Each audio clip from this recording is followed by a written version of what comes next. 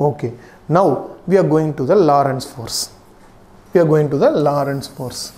இப்போ என்னன்னு சொன்னா நமக்கு இது வரைக்கும் ஒரு மூவிங் சார்ஜ்டு பார்ட்டிகல்னால நம்ம என்னது ஒரு மூவிங் சார்ஜ்டு பார்ட்டிகல்னால ஓகே என்ன ஆக்ட் ஆகுது மேக்னெட்டிக் ஃபீல்டு மட்டும் ஆக்ட் ஆனதை பார்த்தோம். இப்போ மேக்னெட்டிக் ஃபீல்டும் ஆக்ட் ஆகி என்னது எலக்ட்ரிக் ஃபீல்டும் ஆக்ட் ஆனா அப்போ வந்து காம்பினேஷனில் ஒரு ஃபோர்ஸ் கிடைக்கும். அந்த ஃபோர்ஸ் தான் என்னது லாரன்ட் ஃபோர்ஸு. சப்போஸ் வந்து ஒரு சார்ஜ்டு பார்ட்டிக்கல் மேலே எலக்ட்ரிக் ஃபீல்டு ஆக்ட் ஆச்சுன்னா சரி நம்ம ஆல்ரெடி படிச்சிருக்கோம் எலக்ட்ரிக் ஃபீல்டில் கொண்டு போய் வச்சோம்னா அது மேலே க்ரியேட் ஆகிற force equal to Q into E. அது மேலே ஆக்ட் ஆகிற ஃபோர்ஸ் ஈக்குவல் டு என்னது Q into E. So can you understand? அது மேலே ஆக்ட் ஆகிற ஃபோர்ஸ் வந்து Q இன்டூ E.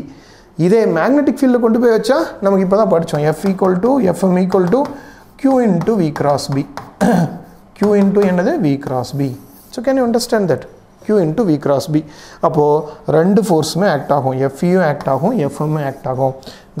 இது ஒரு சார்ஜ்டு பார்ட்டிக்கலை கொண்டு போய் மேக்னெட்டிக் ஃபீல்டும் இருக்குது, எலக்ட்ரிக் ஃபீல்டும் இருக்குது. அதில் வச்சோம்னா மேக்னெட்டிக் ஃபோர்ஸும் ஆக்ட் ஆகும், எலக்ட்ரிக் ஃபோர்ஸும் ஆக்ட் ஆகும். எலக்ட்ரிக் ஃபோர்ஸ் வந்து Q into E, magnetic force வந்து Q into V cross B.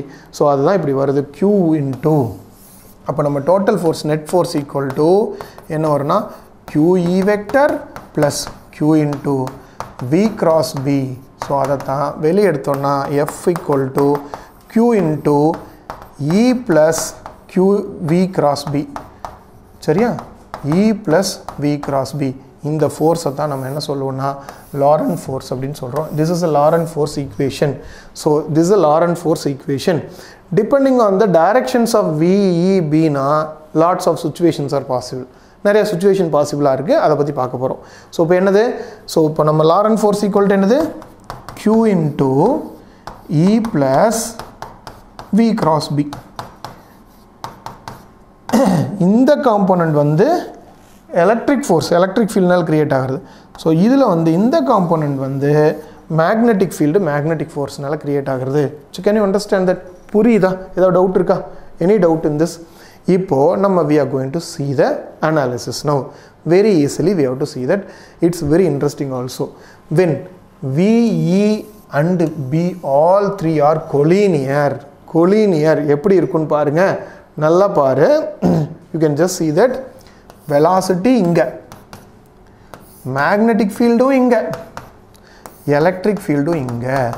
இப்போ இந்த ரெண்டு என்னது மேக்னெட்டிக் ஃபீல்டோட மேக்னெட்டிக் ஃபோர்ஸோட ஈக்குவேஷன் என்ன QVB sin θ. இந்த இடத்துல இது ரெண்டுக்கு θ என்ன 0 டிகிரி. அப்போ மேக்னெட்டிக் ஃபீல்ட்னால கிரியேட் ஆகிற ஃபோர்ஸ் என்ன ஆயிரும் 0 ஆயிரும். ஒரே ஒரு ஃபோர்ஸ் மட்டும்தான் இருக்கும். என்ன ஃபோர்ஸ்? இது மேலே ஒரு ஃபோர்ஸ் கிரியேட் ஆகும். அது வந்து electric force. That electric force equal to என்னது electric force equal to FM equal to Q into E. that is equal to mass into acceleration வச்சிங்கன்னா this acceleration equal to QE by M. this acceleration equal to என்னது QE by M. என்னது உனக்கு velocity, electric field, magnetic field இது எல்லாமே வந்து perpendicular act ஆச்சுன்னா நல்லா புரிஞ்சுங்க. ஒரே collinear act ஆச்சுன்னா magnetic fieldனால கிரியேட் ஆகிற ஃபோர்ஸே இருக்காது. எலக்ட்ரிக் ஃபீல்டு மட்டும்தான் அந்த சார்ஜ் மேலே ஃபோர்ஸ் கொடுக்கும். ரொம்ப சிம்பிள்ப்பா. ஒரு சார்ஜ்டு பார்ட்டிக்கலை மேக்னெட்டிக் ஃபீல்டு வச்சிங்கன்னா மேக்னெட்டிக் ஃபீல்டு அது மேலே ஒரு ஃபோர்ஸ் கொடுக்கும். ஆனால் என்னது QVB sin θ சம் கண்டிஷனில் θ வந்து 0 வந்துன்னா அது மேலே எந்த ஃபோர்ஸ் கொடுக்காது. இதே கொண்டு எலக்ட்ரிக் ஃபீல்டு வச்சிங்கன்னா அது ஒரு ஃபோர்ஸ் கொடுக்கும். அது வந்து என்னது Q இன்ட்டு E. நம்ம ஆல்ரெடி படிச்சிருக்கோம். Field into that charge.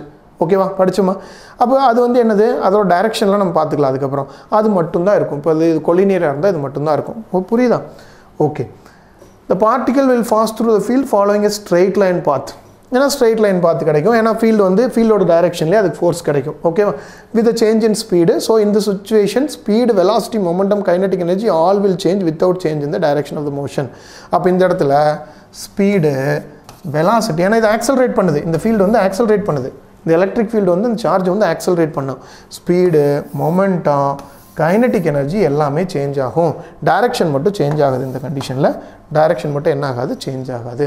Can you understand that? Next condition நல்லா புரிஞ்சுக்கோங்க. V, E, B all are mutually perpendicular. என்னது?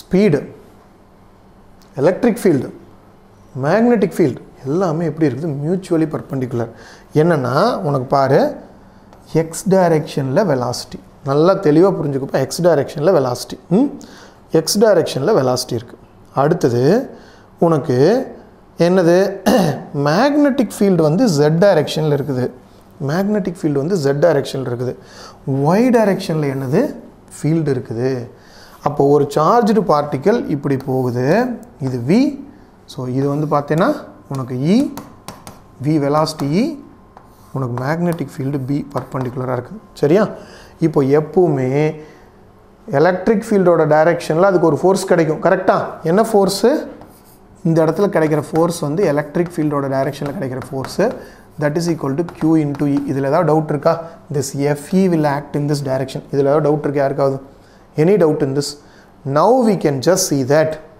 இப்போது உன்னோட இது வெலாசிட்டி இங்கே ஆக்ட் ஆகுது நல்லா புரிஞ்சுக்கோ வெலாசிட்டி இங்கே ஆக்ட் ஆகுது லெஃப்ட் ஹேண்ட் ரூலையும் யூஸ் பண்ணலாம் ஸோ உனக்கு ரைட் ஹேண்ட் ரூலையும் யூஸ் பண்ணலாம் லெஃப்ட் ஹேண்ட் ரூலையும் யூஸ் பண்ணலாம் ரைட் ஹேண்ட் பாம் ரூலையும் யூஸ் பண்ணலாம் லெஃப்ட் ஹேண்ட் ரூல் யூஸ் பண்ணால் இது எங்கே இருக்கணும் வெலாசிட்டி வந்து உனக்கு வந்து என்ன டைரெக்ஷனில் இருக்கணும் போகிற டைரெக்ஷனில் இருக்கணும் வெலாசிட்டி போகிற டைரெக்ஷனில் இருக்கணும் வெலாசிட்டி வந்து என்னது இந்த மிடில் ஃபிங்கர் வந்து வெலாசிட்டி போகிற டைரெக்ஷன் பார்த்துக்கோ இந்த மிடில் ஃபிங்கர் வந்து வெலாசிட்டி போகிற டைரெக்ஷனில் இருக்குது இது வந்து magnetic field z டைரெக்ஷன்னா towards you கரெக்டாக டுவர்ட்ஸ் யூ வெலாசிட்டி இந்த டைரெக்ஷன் நான் left hand Fleming rule use பண்ணுறேன் அப்போ இந்த டைரெக்ஷனில் எதுக்காக யூஸ் பண்ணுறேன் இப்போ எலக்ட்ரிக் ஃபீல்டுனால என்ன ஃபோர்ஸ் கிரியேட் ஆச்சுன்னு கண்டுபிடிச்சிட்டோம் அடுத்தது என்ன கண்டுபிடிக்கணும் மேக்னெட்டிக் ஃபீல்டுனால என்ன ஃபோர்ஸ் கிடைக்குதுன்னு கண்டுபிடிக்கலாமா see that இதுதான் வந்து வெலாசிட்டி இதுதான் வந்து ஃபோர்ஸு சாரி இதுதான் வந்து ஃபீல்டு வெலாசிட்டி ஃபீல்டு ஃபோர்ஸ் எங்கே கீழே